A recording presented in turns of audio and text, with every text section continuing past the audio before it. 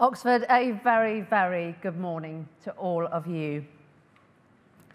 I'd like to start by congratulating Theresa Villiers, Secretary of State at DEFRA, at being back in post. I'd like to wish you all a very happy new year, start of a new decade.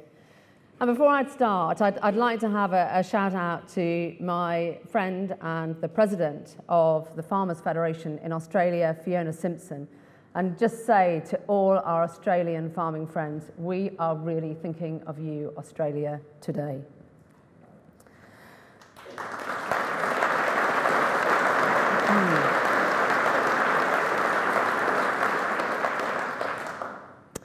Now, the December election was rightly driven by Brexit, the NHS, policing, and education. But at the dawn of a new decade, I would say that there is nothing more important to our economy, to our health, to our environment, than the very food that we eat. And it is therefore very timely today that Henry Dimbleby will be discussing the first meaningful food strategy in 75 years. Now, 2020 for me is about getting Brexit right. And be under no illusions, my fellow farmers, we face the greatest reset in agricultural policy since the 1940s. And it took, and don't let's forget, it took 2 world wars for the UK, an island nation, to recognise that food security mattered. In the 1940s, we were actually 30% self-sufficient. Of course, that rose meteorically to the 1980s, where we became 80% self-sufficient. And it was actually the 1947 Agricultural Act that set the tone for what was to happen. We are now relatively stable, around 60% self-sufficiency. But the NFU from day one set 3 tests that we believe are key to farming thriving post-Brexit. Firstly, achieving free and frictionless trade with our closest trading partner, the European Union, where currently 62% of our exports go. It is absolutely in the economic interests of the European Union and the UK that we agree that free and frictionless trading relationship.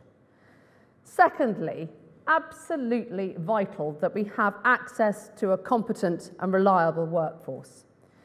And thirdly, an agricultural policy for agricultural purposes. We've always believed the policy is like a 3-legged stool. 3 legs and the stool stands up, 2 and it falls over.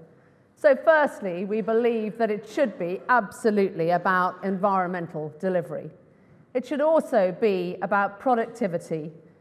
And I think the difficult nut for us to crack at the moment is volatility, dealing with market failure, dealing with risk management. And my goodness, over the last couple of years, have we seen how that has impacted.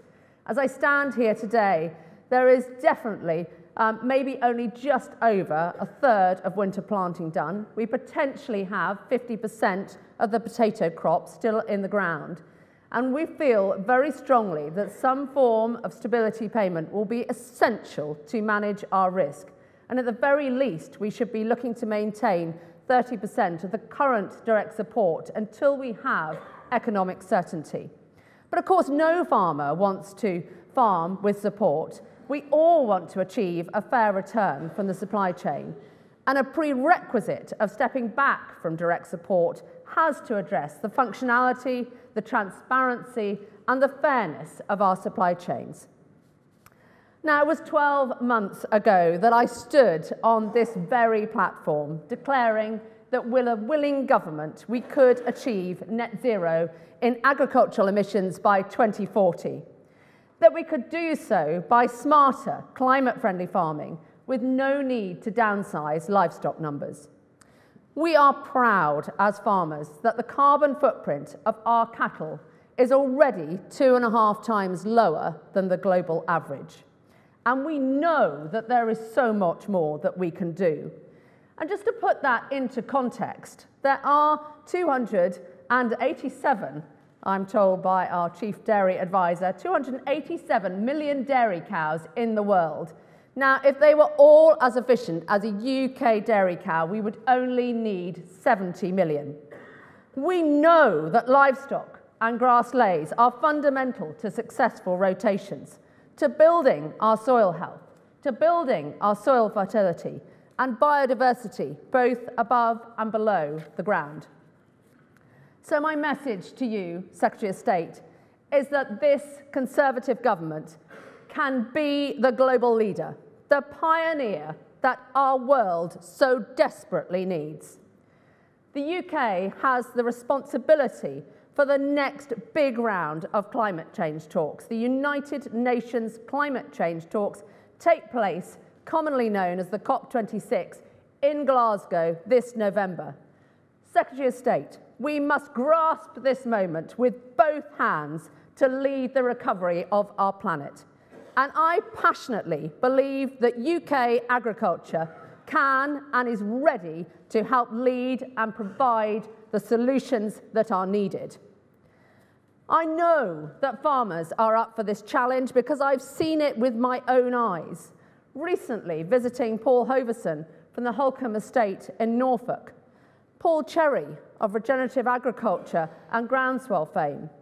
I've been lucky enough very recently to be on panels with the amazing livestock farmers James Evans and Rob Havard. I've visited tomato grower Phil Pearson with his totally circular, climate-friendly tomato business, and the amazing dairy farmers Tim and Mary Mead at Yeo Valley, Britain's largest own-label yoghurt business. Everywhere I go, I meet inspirational farmers who are already delivering world-class sustainable farming. But I can't stand here today discussing climate change and not mention water scarcity and water security.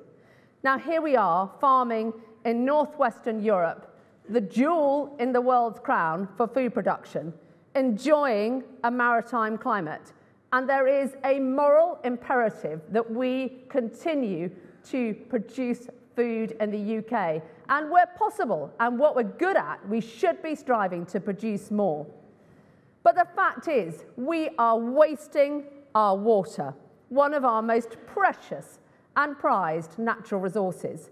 Henry Dimbleby will make it very clear that no age group is eating enough fruit and vegetables. In fact, many diets are leading to drastic changes in quality of life and life expectancy.